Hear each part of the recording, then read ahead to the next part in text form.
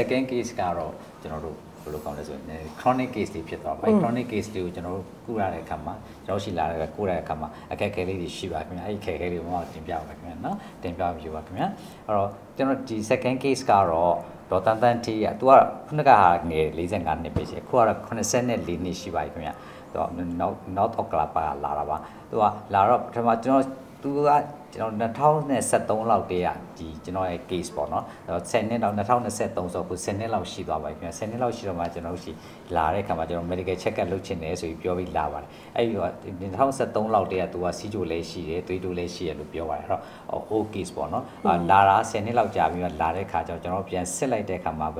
ကျွန်တော်ချီရောက်လာပြန်ဆက်တော့ basic parameter တွေကိုစစ်လိုက်တဲ့အခါမှာ body weight ကတော့ BMI က 24.6 ဆိုတော့ normal ပဲပေါ့နော် blood pressure ကတော့ရှိတယ်စီးတောက်နေတဲ့ကြောင့် control ထဲမှာတော့ရှိတယ်125/75ဆိုရှိပါတယ် RBS ဖောက်လိုက်တဲ့အခါမှာကျ RBS က387ဆိုတော့တော်တော်လေးများနေပါတယ်ခင်ဗျာအဲ့ဒါနဲ့ကျွန်တော် A1C ဆက်ဖောက်လိုက်တဲ့အခါ A1C ကလည်း11ဖြစ်သွားပါတယ်အဲ့ဒါနဲ့ကျွန်တော် ဒီ lab investigation တွေလုပ်ခိုင်းလိုက်ပါတယ် lab နဲ့ခင်းမလုပ်ခိုင်းလိုက်ပြီညနေခင်းကျအဖြေတွေရောက်လာပါတယ်ခင်ဗျာအဖြေတွေရောက်လာကြည့်လိုက်တဲ့အခါမှာကျတော့အကျဉ်းဆုံး lipid profile ကိုကြည့်တာပေါ့နော် lipid profile ကြည့်လိုက်တဲ့အခါမှာကျတော့သူက total cholesterol 175 ကိုကြည့်တယ် triglyceride က225နည်းနည်းလေးများတယ် good cholesterol HDL 36ဆိုတော့တော်တော်လေးနည်းနေတယ်နောက်တစ်ခါ LDL cholesterol ကကျတော့112ဆိုတော့တိတ်မဆိုးပေါ့နော်အဲ့ဒါနဲ့သူ့အသက်အရွယ်နဲ့ကျွန်တော်ဒီ lipid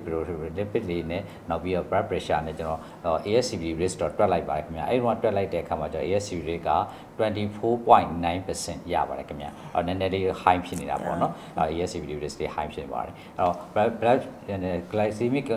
glycemic control စစ်တဲ့အခါမှာခုနကပြောခဲ့သလို A1C က11ဆိုများနေတယ်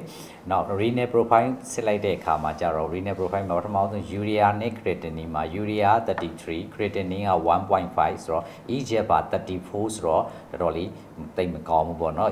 eGFR 34ဆိုတော့တော်တော်လေးကြာနေပြီနောက်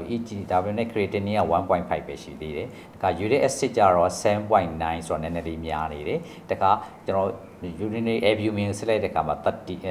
albumin ကျတော့2000တောင်ကျော်နေခင်ဗျာ2080အောင်ရှိပြီးတော့ UACR တွေ့တဲ့အခါမှာကျတော့3.251ဆိုတော့တော်တော်များတာပေါ့နော်3250ဖြစ်သွားတယ်တော်တော်3000ကျော်တော်တော်လေးများနေပါတယ်ခင်ဗျာဒါပေမဲ့ electrolyte စစ်လိုက်တော့ electrolyte နှစ်မျိုးဖြစ်တဲ့ sodium နဲ့ potassium ကတော့ normal range ထဲပါရှိပါတယ်နောက်က hemoglobin ကိုစစ်လိုက်တော့လေ hemoglobin ကတော့ 11.3 ဆိုတော့နည်းနည်းလေးတော်ပါသေးတယ်ခင်ဗျာအဲ့ဒါနဲ့အဲ့လိုလေးဖြစ်သွားတဲ့အခါမှာသူအဲ့ဒါကိုကျွန်တော် assessment လုပ်ပြီးတော့ walking diagnosis ကဘယ်လိုချလိုက်လဲဆို diabetes ကိုတေချာလုပ်ပြရမယ် hypertension လုပ်ပြရမယ် dyslipidemia လည်းလုပ်ပြရမယ် ASCVD risk ကိုလည်းမြင့်နေတာကိုလည်း queue site ပေးရမယ်နောက်က DKD ကိုလည်းကျွန်တော် treatment ပေးဖို့ရယ် hyperuricemia ကိုလည်း treatment ပေးရမယ်ဆိုပြီးတော့ကျွန်တော် walking diagnosis လေးချပြီးတဲ့အခါမှာကျွန်တော်ကအဲ့တော့သူ့ကိုတော့ထုံးစံတိုင်းပေါ့နော်ဆေးတွေပေးရတော့တာပေါ့နော်ဆေးတွေမပေးခင်သူ့ရဲ့ lifestyle တွေ diet control exercise လုပ်ဖို့အဲ့ဒါလေးတွေ patient empowerment လေးလည်းသင်ပေးရပါတယ်ခင်ဗျာသင်ပေးပြီးတော့ဆေးရတော့အဲ့မှာပါဆေးပေးလိုက်ပါလဲဆိုရင် insulin စပေးပါတယ်ခင်ဗျာ basic insulin 10 unit နဲ့စပေးလိုက်ပါတယ်နောက်မြင့်နေတဲ့အတွက်ကြောင့် glycoside 60 MR60 ကိုလည်း BD အထိပေးလိုက်ပါတယ်နောက်က DPP ဟိုးတွေကကြတော့ linagliptin ကိုဒီ ODP ထားပြီးတော့နောက် 𝗥𝗂𝗏𝗆 လည်း1 TDS တိုက်လိုက်ပါ50 mg TDS တိုက်လိုက်ပါတယ်ခင်ဗျာနောက်ပြီးတော့ pressure အတွက်ကိုကြောက်ကျွန်တော် 𝗕𝗏𝗯 ပေါ့နော် 𝗕𝗏𝗯 ဆိုတာဆိုလို့ရှိရင်ကျွန်တော် ACI နဲ့ diuretic နဲ့ amlodipine ပေါင်းထားတဲ့ဆေးလေးကိုတစ်လုံးနဲ့ OD ပေးလိုက်ပါတယ်နောက်ပြီးတော့ hyperuricemia အတွက်ကြောက် peptidostat 80 mg ပေးလိုက်ပါတယ်ခင်ဗျာအဲ့ဒါနဲ့ကျွန်တော်သူ့ကို patient ကိုနောက်တစ်လနေပြန်ချိန်လိုက်ပါတယ်ခင်ဗျာတစ်လဆိုရင်လည်းသူတို့ကဟိုနေ့နောက်4လလောက်ကြာမှတစ်ခေါက်ပြန်လာတယ်အဲ့4လလောက်ကြာမှတစ်ခေါက်ပြန်လာတော့ကျွန်တော်ပြန်စစ်ရတော့တာပေါ့နော်အဲ့တော့ပြန်စစ်လိုက်တဲ့အခါမှာခုနက BMI နေပါတွေက okay တယ် pressure က okay တယ်အချိုကြတော့ fasting က175ဖြစ်နေတယ်ခင်ဗျာအဲ့ဒါနဲ့ကျွန်တော်ထုံးစံတိုင်းပြန်စစ်လိုက်တော့A1C ကြတော့ fasting က175ဆိုများနေတယ်ဒါပေမဲ့လည်း A1C စစ်လိုက်တဲ့အခါကျတော့ A1C ရကြတော့အဲ့မှာသူက 6.9 ဆိုတော့ A1C ကတော့တော်တော်ကျသွားတယ်11ကနေ 6.9 ဆိုတော့ A1C ကတော့ကျသွားတယ်ပေါ့နော်နောက်ကRBS ကျတော့187ဆိုတော့ glycemic control လေးကတော့ကောင်းလာတယ်ပေါ့နော်တခါ lipid ကိုပြန်ကြည့်တဲ့အခါမှာကျတော့ lipid ကျတော့တိတ်ပြောင်းလဲမှုတိတ်မတွေ့ဘူးပထမနဲ့ဒုတိယနဲ့လေlipid ကတိတ်ပြောင်းလဲမှုတိတ်မတွေ့ဘူးပေါ့နော်တစ်ချက် renal ကြည့်လိုက်တဲ့အခါမှာကျတော့ renal မှာကျတော့ကျွန်တော်တို့ဘယ်လိုတွေ့ရဆိုရှင်uric acid ကလည်းများတော့မယ်နောက်တစ်ခုကပေါ့နော်ဒီ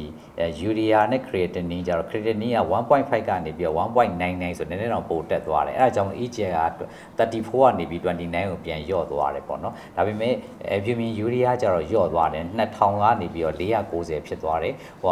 UACR လည်းပဲ 3.251 ကနေပြီးတော့ 1.841 ဆိုတော့နည်းနည်းလေးတိုးတက်မှုရှိသွားတယ်အဲ့ဒါလေးကတော့เนาะ albumin urea ကတော့တိုးတက်မှုရှိသွားတယ်ပေါ့နော် electrolyte တွေကတော့ normal ပါပဲခင်ဗျအဲ့ဒါနဲ့ပဲသူ့ကျွန်တော်တို့ assessment လုပ်ပြီးတော့ငကိုအတိုင်းပဲ treatment တွေကိုပြန်ပြီးတော့တင်ရတာပေါ့နော်ပြန်ပြီးတော့ဒီငကိုအတိုင်းပဲဆက်ပြီးတော့ပေးလိုက်ပါတယ်ခင်ဗျ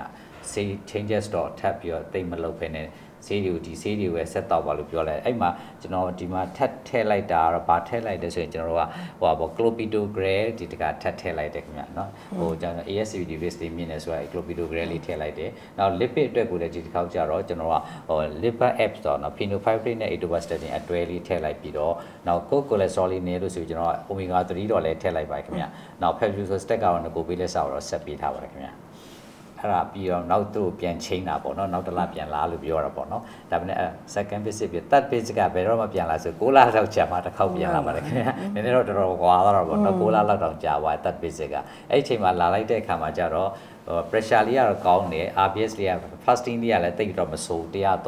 ဒါပေမဲ့ပြန်ပြီးတော့ check in လုပ်လိုက်တဲ့အခါမှာခုနကလိုပဲ A1C ကတော့တိတ်မဆိုးပေါ့နော် 7.6 ဆိုတော့တိတ်မဆိုးဘူး glycemic control ကတော့တိတ်မဆိုးဘူးပေါ့နော်ဒါပေမဲ့လည်း lipid ကြတော့သူကတိတ်တိုးတက်မှုတိတ်မရှိဘူး good cholesterol က32နေတော့မယ်နောက်တစ်ခုက triglyceride လေးကလည်းပဲ339ဆိုနည်းနည်းလေးများသေးတော့မယ်ပေါ့နော်အဲ့ဒါ lipid control တော့တိတ်မကြိုက်ဘူးပေါ့နော်တခါ renal control ကျွန်တော်ကြံကြည့်လိုက်တဲ့အခါမှာကျတော့ uric acid ကတော့ပြန်ကျသွားပြီခင်ဗျဟိုက 3.5 ဆိုပြန်ကျသွားတယ်အဲ urea ကျတော့နည်းနည်းတက်လာတယ်65ငကိုနည်းနည်းလေးတက်တယ်နောက်creatine ကပိုအောင်တက်သွားတယ်1ကနေပြီးတော့ 2.5 ထိပိုတက်သွားပြီးတော့အဲ့ဒါ EGF ပါ20စီကျသွားတယ်ခင်ဗျနော် albumin urea ကတော့အရင်လိုပဲဆက်ကြတော့မယ်ပေါ့နော်ဟိုကဘယ်လောက်ပဲရှိတော့ albumin urea က2000ကျော်ကနေပြီး240ဖြစ်သွားပြီနောက်တစ်ခုက UACR လည်းပဲ326ပါနော် 0.326 ဆိုတော့326လောက်ဖြစ်သွားတယ်ပေါ့နော်နည်းနည်းလေးလျော့သွားတယ်ပေါ့နော်နောက် electrolyte တွေကတော့ကောင်းပါတယ်ခင်ဗျအဲ့ဒါကြောင့်မလို့အဲ့ဒီခါကျတော့ကျွန်တော် treatment ကဘယ်လိုလေးလုပ်လိုက်သေးလဲဆိုတော့အဲ့ဒီမှာကျွန်တော်ပုံနင်းထည့်လိုက်တယ်ပေါ့နော် SGLT2 inhibitor ဖြစ်တဲ့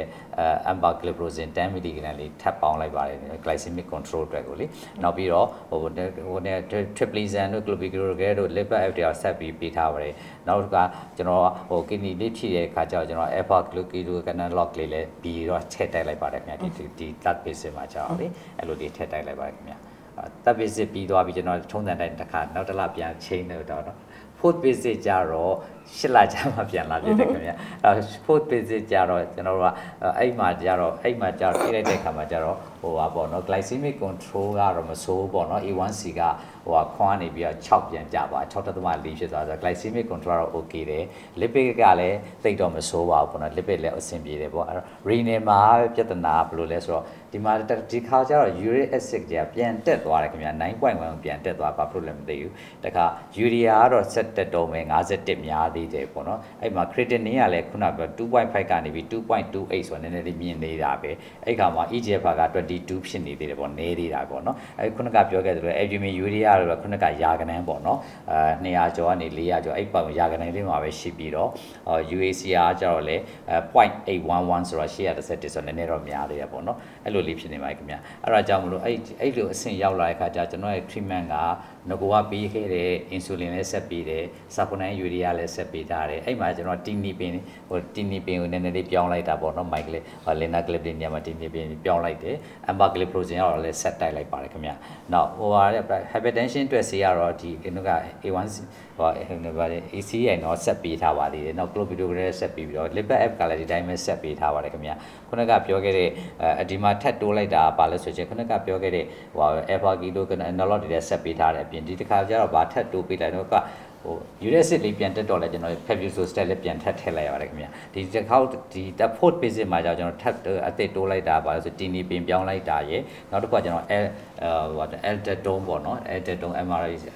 antagonist လေးကိုတချမ်းစာထည့်ပေးလိုက်ပါတယ်နောက်တစ်ခုက acetylcysteine ပေါ့နော်အဲ့ဒါလေးလည်းထပ်ထည့်လိုက်ပါတယ်ပေါ့နော် alphaketoanalogue အပြင်ပေါ့နော် acetylcysteine 200 mg BD လေးလည်းထပ်ပေါင်းလိုက်ပါတယ်ဒါ last visit ပေါ့ကျွန်တော်ဒီ တင်တဲ့ထဲမှာ last visit ပေါ့နော် fourth visit မှာအဲ့ဒါလေးကျွန်တော် treatment လေးပေးထားပါတယ်မမခင်ဗျအဲ့တော့အဲ့ကျွန်တော်ဒီ case တွေနဲ့ပတ်သက်ပြီးတော့မမအနေနဲ့ suggestion လေး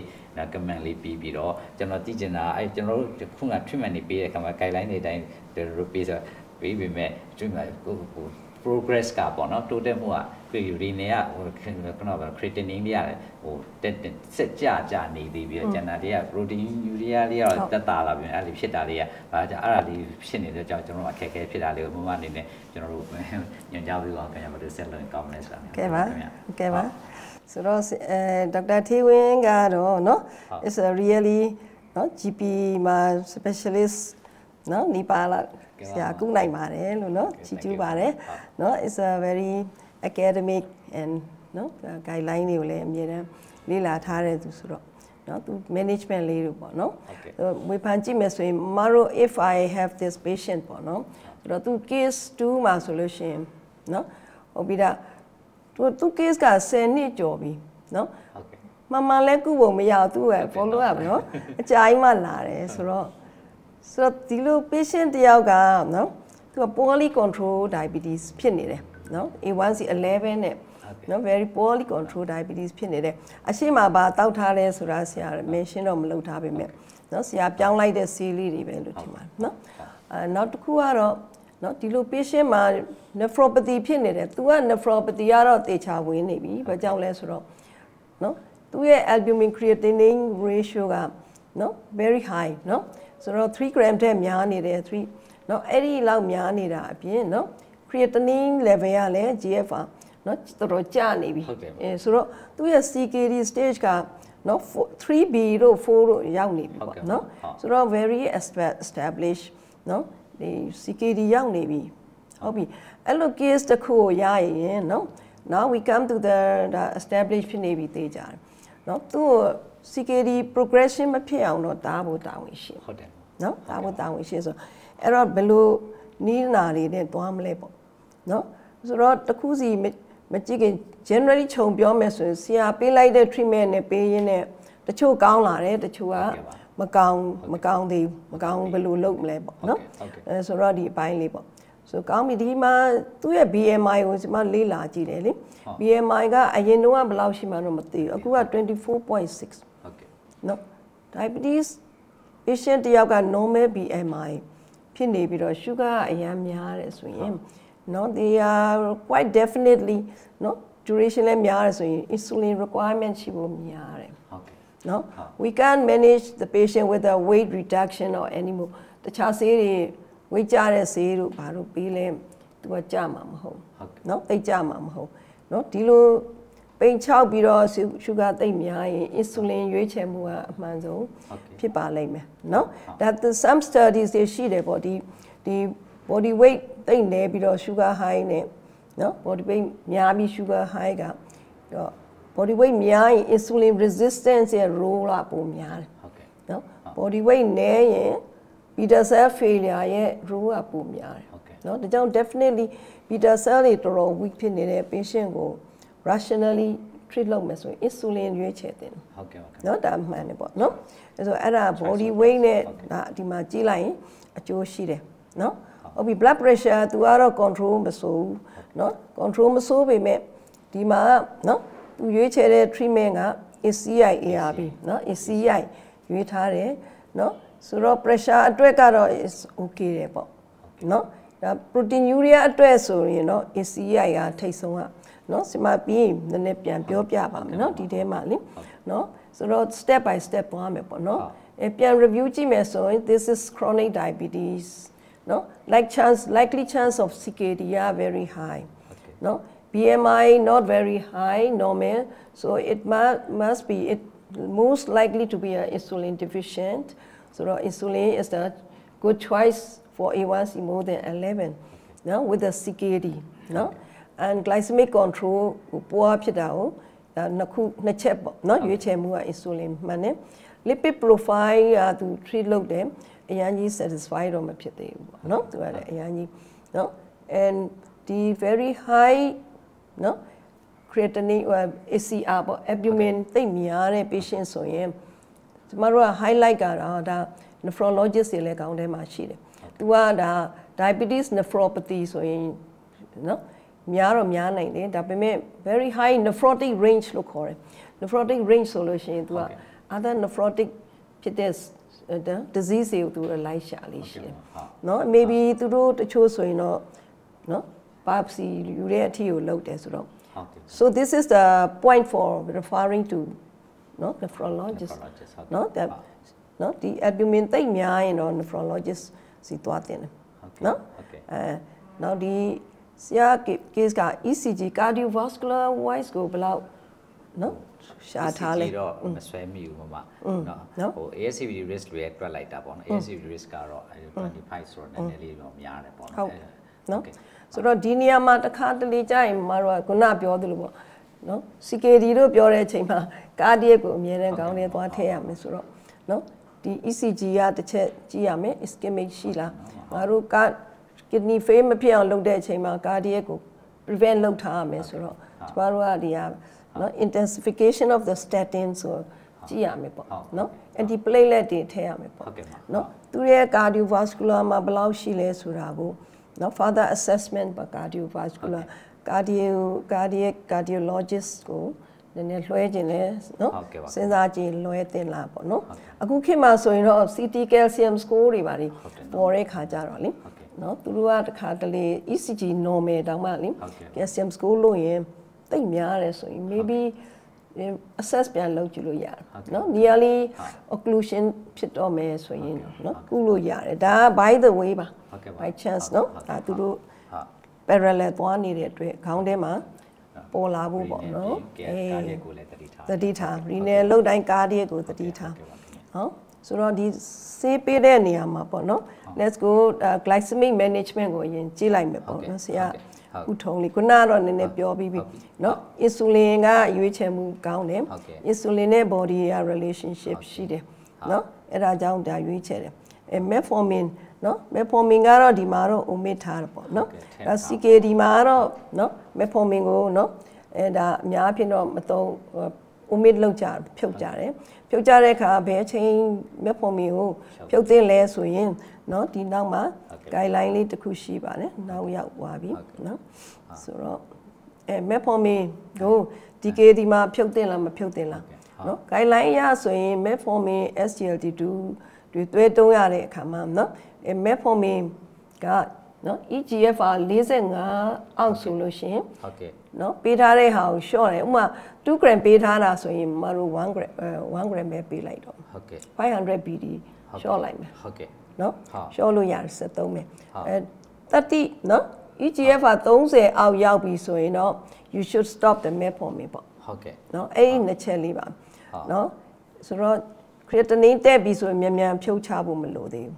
เนาะဆိုတော့ CKD ထဲမှာတော့ metformin ထားတင်တယ်ဒါပေမဲ့ဟုတ်ပြီ30အောက်ရောက်လို့ metformin ဖြုတ်ရပြီဆိုလို့ရှိရင်လည်းမတို့ SGLT2 ရှိသေးတယ်အကယ်၍ SGLT2 မပေးရသေးဘူးဆိုရင် SGLT2 က eGFR 20အထိရတယ်ဟုတ်ကဲ့เนาะအဲ့ဒါလေးတစ်ချက်ပေါ့เนาะဆက်သုံးလို့ရတယ်ဆိုတော့အပေါ်ခဏပြန်သွားမယ်ဆိုရင်เนาะဆိုတော့ဆရာဆေးပေးတဲ့နေရာမှာเนาะဟုတ်ပြီ metformin သုံးတာသုံးရင်လည်းရတယ်เนาะဒါပေမဲ့ဆရာနောက်ပိုင်းမှာ GFR ကျသွားတဲ့ခါတော့ဖြုတ်ရမယ့်အဆင့်ရောက်သွားတယ်ဆရာ case ကလေဟုတ်ပြီ DPP4 ကတော့သုံးလို့ရတယ်เนาะဆိုဆရာစီမှာတော့ပေးတယ်ဒါပေမဲ့ပတ်စံရှိတယ်အဲ့လိုပဲဒါเนาะ patient ရဲ့ဒါရှင်းပြောရရင်တော့ patient က again affordable for good medication ဆိုရင်ဟုတ်ကဲ့เนาะ GLP-1 receptor agonist က plenty ပေါ့เนาะဒီ DPP4 နဲ့စာလို့ရှိရင် extra charge benefit တွေသူ cardiac renal ရယ် stroke ရယ်เนาะအဲ့ဒီအတွက်လည်းအကျိုးရှိတယ်ဒါကြောင့်ဒါသုံးတယ်ဟုတ်ကဲ့ပါဟုတ်ပြီ SGLT2 သုံးတာတော့ guideline တိုင်းဆိုရင်လည်းမှန်ပါတယ်သုံးလို့ရတယ်เนาะသူ10 mg เนาะ empagliflozin အထိသုံးလို့ရတယ် eGFR 20အထိရဟုတ်ကဲ့เนาะ 𝗥𝗂တွေကတော့ GFR 20 30အထက်ဆိုရင်တော့သူကသုံးလို့ကောင်းတယ်သိအောက်ရောက်သွားရင်တော့เนาะသိပြီးတော့ recommend မလုပ်ကြဘူးเนาะဒါလေးမှန်တယ်ပေါ့เนาะဒီ treatment မှာပဲကြည့်မယ်ဆိုရင်เนาะ 𝗨𝗵𝗪xan ပေးထားတာက SCI ရယ် amlodipine ရဲ့နော်နောက် diuretics ရဲ့သုံးခုပေါင်းတော့ pressure ကတော့ enough control ရတယ်နော် control ရတယ်ဒါပေမဲ့ proteinuria အတွက်ကဆိုရင်နော် guideline အရဆိုရင်နော် ACI or ARB ကို maximize လုပ်ရမှာပေါ့ maximum ပွားပြီးတော့ပေးတင်တယ် and သူတို့ tolerate လုပ်နိုင်တဲ့အထိနော်ခံနိုင်ရရှိတဲ့အထိpotassium တိတ်မများဘူးနေလို့ရသေးတယ်ဆိုရင်နော်အဲ့ဒါလေးကိုနည်းနည်းပြောင်းသုံးသင့်လာပေါ့နော်ကျွန်မ directed နဲ့ဟို calcium channel ဖြုတ်ပြီးတော့ ACI ဟို dose try တင်လိုက်လို့မကြောက်ဆိုတော့မှ amlodipine အရင်ထည့်နော်ဆရာတခြား diuretics တွေသုံးပါနော် statin ပေါ့နော် statin ကဒီမှာဆိုရင်နော် which statin ဆိုတော့ဒီ CKD မှာတော့ပြောကြတာပေါ့နော် rosuva နဲ့နော် etoba ဆိုရင်တော့ CKD stage ကမများသေးရင်တော့ you still etovastatin or rosuva အကုန်ရပါတယ်နော် rosuvastatin ကပိုတော့မဆိုးပါဘူး high intensity မှာလည်းကောင်းနော်ဒါပေမဲ့ very high နော်ဟိုရင်းဖြစ်သွားပြီ CKD ဆိုးသွားပြီဆိုရင်တော့နော် etovastatin ကပို့ပြီးတော့နော်ကောင်းတယ်ပေါ့နော်အဲ့ဒါလေးပြောတာရယ်phenylfibrate ပေါ့နော် phenylfibrate ကတော့နော်ကျမတို့ဒီနော်သူတယောက်တည်းတော့သုံးမယ်မထင်ဘူး statin ကပါရအောင်မယ်နော် statin နဲ့ phenylfibrate ပေါင်းတာနော်ဆရာ patient ဆိုလဲနှစ်ခုပေါင်းထားတယ်နော်ပေါင်းတာ phenylfibrate ကိုလိုက်ကြည့်လို့ရှိရင်တော့သူ creatinine နည်းနည်းတက်နိုင်တယ်နော် creatinine တက်နိုင်တယ်နောက် muscle enzymes myopathy ပိုပြီးတော့ဖြစ်နိုင်တယ်အလားအလာရှိတယ် although phenylfibrate တွေကတော့ cardiovascular risk ကိုနော် markers တွေကျတယ်နော်ကျတယ်ဆိုတော့ကောင်းတဲ့အကျိုးလည်းရှိတယ် creatinine တက်နိုင်တယ်နော်ဒီ case မှာစဉ်းစားတိတ်မတင်တော့ဖြစ်သွားပါနဲ့နည်းနည်းစဉ်းစားရမယ်နော်နောက်တစ်ခုက statin နဲ့ဆရာ statin 10 နဲ့ fibrate နော်ပေါင်းတဲ့အတွက်ကြောင့်ဆိုရင်နော်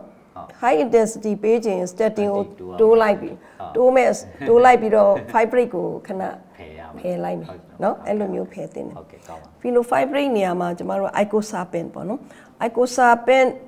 ကနော် fish oil ပါပဲမမတို့ဒီသူမရှိရင်တော့ fish oil ကျမတို့သုံးမှာပေါ့နော် icosapent ရရင်တော့ icosapent က more purify နော် fish oil form ပဲသူတို့ကနော်ဒီခုနပြောတဲ့ bad cholesterol ကိုနော်ကျပြီးတော့နော် good cholesterol ကိုတက်စေတယ် and also CKD မှာလည်း creatinine နော် progressions ပေါ့နော် renal progressions တွေရော့စေတယ်ပေါ့နော်ဒီတာတကားတွေရှိတဲ့အပြင်ပေါ့နော် extra နော် benefit ကပါလဲဆိုရင်သူက cardiovascular risk ကိုရဲ့ markers တွေပေါ့နော်ဒီ markers အကုန်လုံးကိုရော့စေတယ်နော်ရော့စေရဆိုတော့ဒါကတော့နော်as a ဟိုအကျန်းအနေနဲ့ကျမတို့เนาะသုံးရင်တော့အကျိုးရှိတယ်ဆိုဆရာ fish oil ကိုအစားထိုးသုံးထားတာလဲဒါသဘောတူပါတယ်เนาะမဆိုးပါဘူးလို့เนาะဆိုတော့ another issue ကဆရာ patient ကတော့ ACI သုံးတယ်เนาะ and เนาะ glycemic control လဲကောင်းတယ်เนาะ and เนาะ lipids လဲ control လုပ်တယ်ဒါမှ still နည်းနည်းလိုသေးတယ်เนาะ another point issue ကတော့ဆရာ patient ကနော် creatinine နော်တက်လာတယ်နော် although albumin urea တွေကကောင်းလာတယ် significantly ကောင်းလာတယ်အများကြီးကောင်းလာတယ်creatinine ကတက်လာတယ်ဆိုဒီလို issues တွေကကျွန်တော်တို့အများနဲ့ကြုံတွေ့ရတယ်ခဏကြုံရတယ်ဟုတ်ကဲ့ခင်ဗျာနော်ကြုံရတယ်ဒီမှာကြည့်မယ်ဆိုရင် potassium ကအရှေ့ပိုင်းကတော့2 visit မှာ 4.1 4.3 နော် and ဒီ6လပိုင်းရောက်တော့5 to 5.1 တော့ရောက်လာတယ်နော်ရောက်လာတယ်ဆိုရင်ဒါ suggest လုပ်တာတော့ close monitoring တော့ patient ကိုလေနော်you site ပြီးတော့စောလာပြဖို့ရယ်နော်ဒီလို follow up အဝေးကြီးဆိုရင်တော့သတိထားရမယ်ပေါ့နော်မတို့ potassium 6ဖြစ်ပြီးတော့ cardiac arrest တွေတွေ့ရတတ်တယ်နော်ဟုတ်ပြီ albumin urea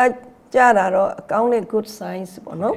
and creatinine ကြတော့ဘာဖြစ်လာလဲဆိုတော့တဖြည်းဖြည်းတက်လာတယ်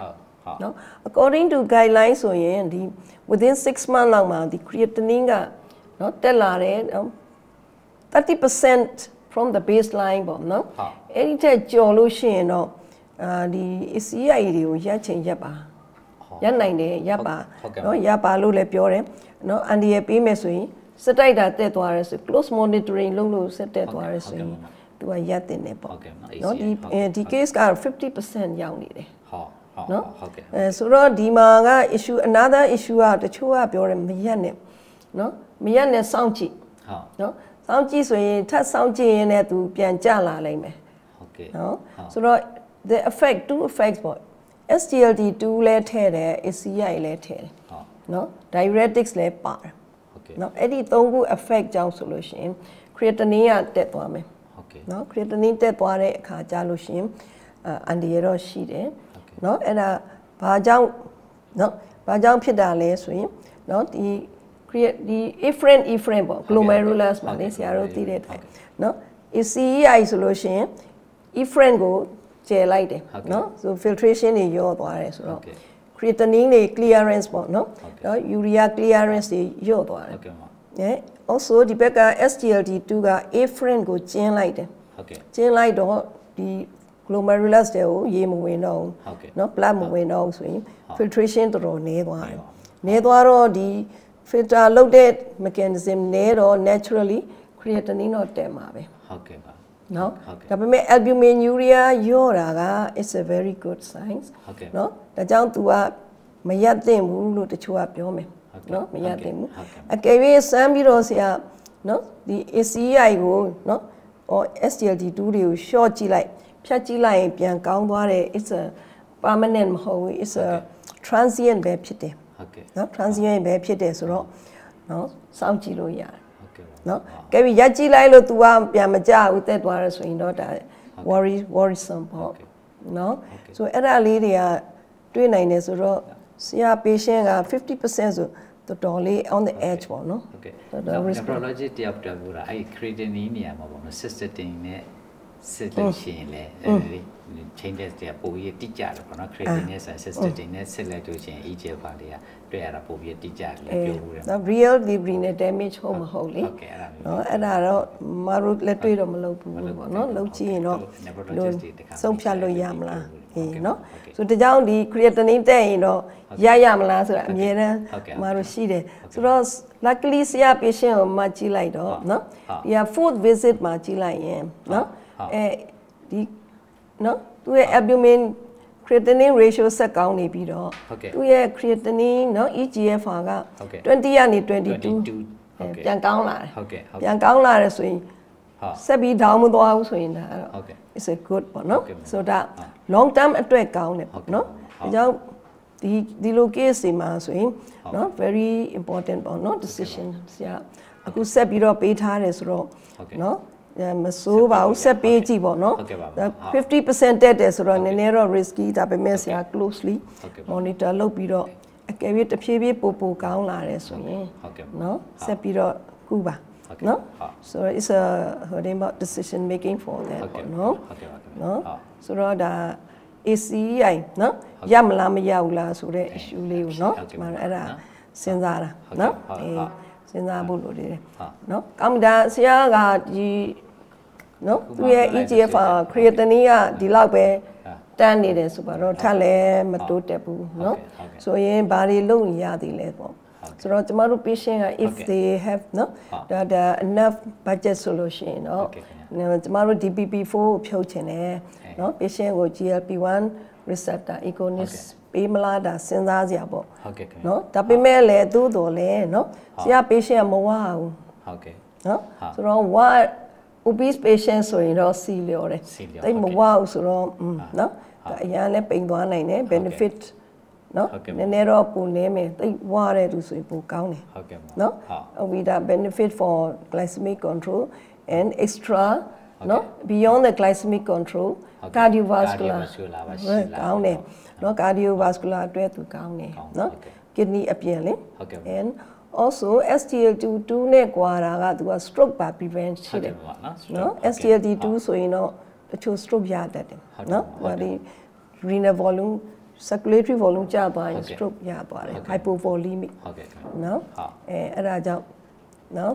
ဒီ GLP-1 receptor agonist က SGLT2 လောက် renal outcome မှာနော် statistically significant မရှိပေမဲ့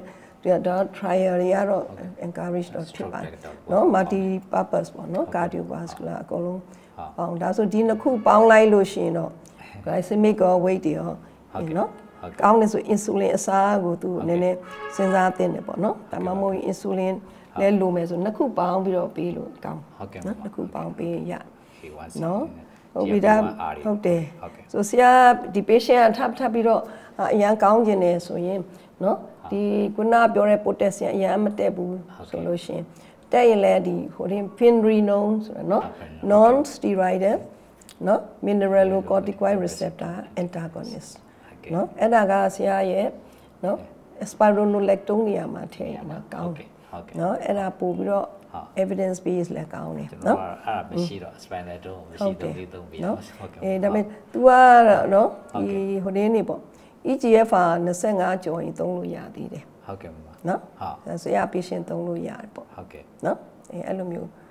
သုံးလို့ရတယ်ဒါပေမဲ့ဈေးတော်တော်ကြီးတယ်လို့သိရတယ်နော်ဆိုတော့အဲ့ဒါဆိုရင်ဒါ evidence base and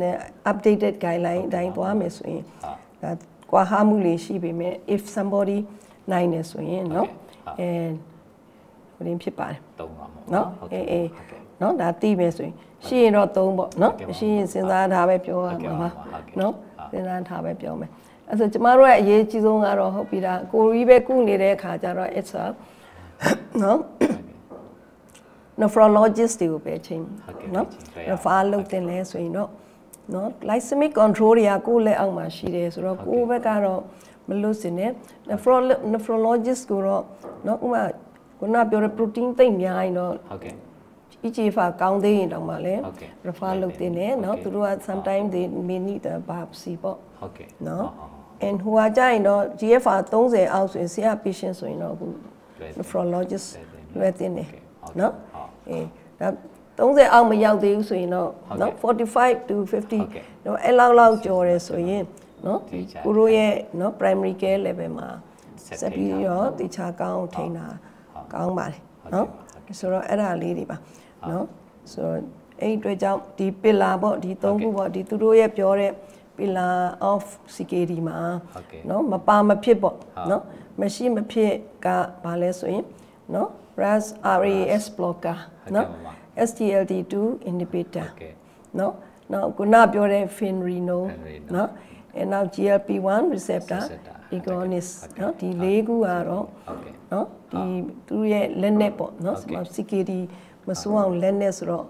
ဟုတ်ပြီကျမတို့ patient တွေမှာဘယ်လောက်ဘာတွေသုံးနိုင်ကြပြီလဲနော်ဘယ်လောက်သုံးနိုင်မလဲပေါ့နော်ဆိုဒါလေးကိုတော်တော်လေးစဉ်းစားကြရလို့လေနော်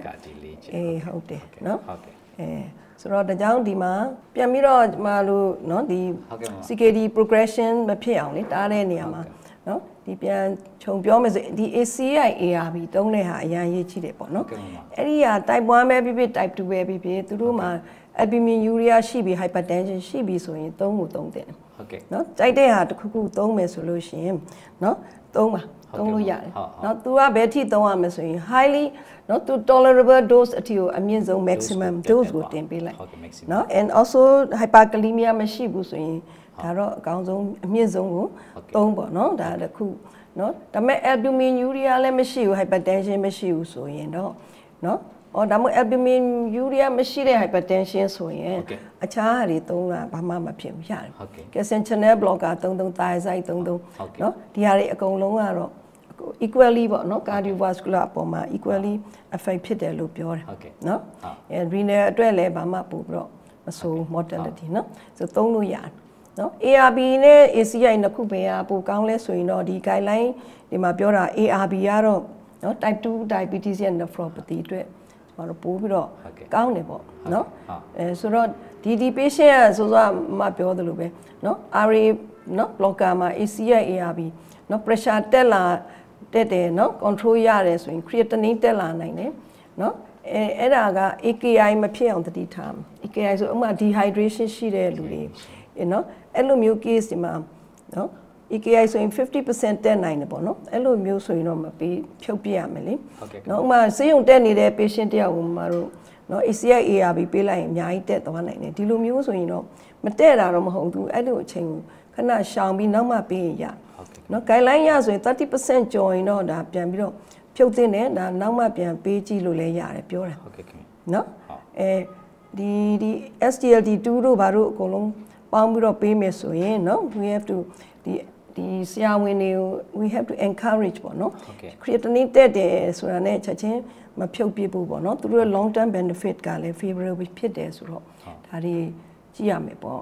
ဒီ potassium level ပေါ့အရေးကြီးတယ် potassium က safe level မရောက်ဆိုရင်မတို့ patient တွေကိုနော် potassium များစေတဲ့အစာတွေပေါ့အခုဆိုအထူးသဖြင့်ဒီ nutritional powder တွေမှာလေ potassium အများကြီးပါတယ်အဲ့ဒီအမှုန့်တွေဖြော်တာတို့ဘာတို့တွေကိုနော်အများကြီးဟိုလေးလုတ်တင်တယ်နော်ပြန်ပြီးတော့ limit လုပ်မယ်သူတို့ fruit တွေဘာတွေ short စားမယ်ပေါ့ဒါသူတို့ guide လုပ်ထားလို့ရှင်နော်ကျမတို့ဆက်ပြီးတော့သုံးနိုင်မှာပေါ့ဒီ ACI ARB ဖြုံးမဲ့အစာပေါ့နော်ဆိုတော့ spironolactone လည်းအဲ့လိုပဲသူတင်လိုက်ပြီးရင်3မျိုးတင်လိုက်လို့ရှင်နော်ဒီ3မျိုးလေ SGLT2 ACI ARB ရဲ့ spironolactone ဒီ3ခုတင်လိုက်ရင်အမြဲတမ်းအစောကြီး potassium လည်း safe ဖြစ်အောင်လုပ်ထားဖို့နော်လိုတယ်ပေါ့ကွာနော်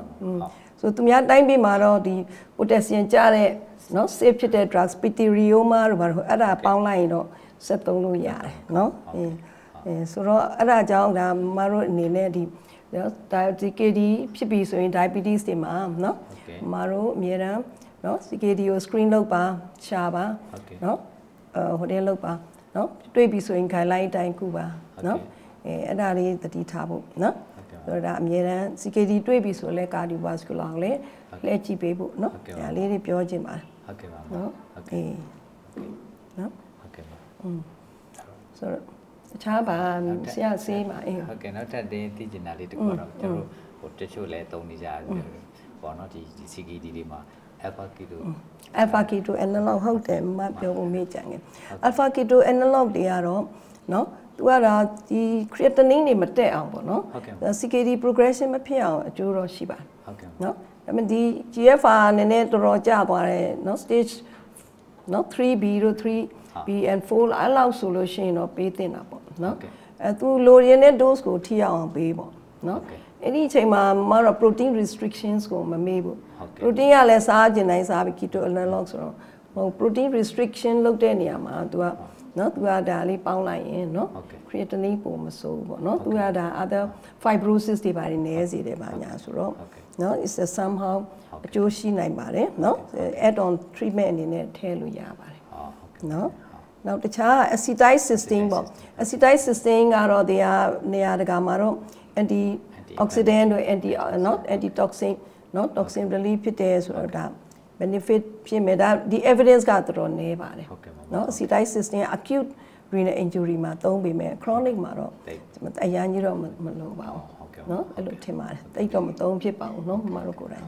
နော်ဟုတ်ကဲ့ဒီနေ့တင်ပါတော့ပါနော်ပြန်လာပါဟုတ်ကဲ့ပါကျေးဇူးပါနော်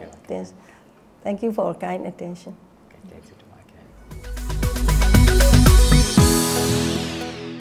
Zifam, caring for well-being.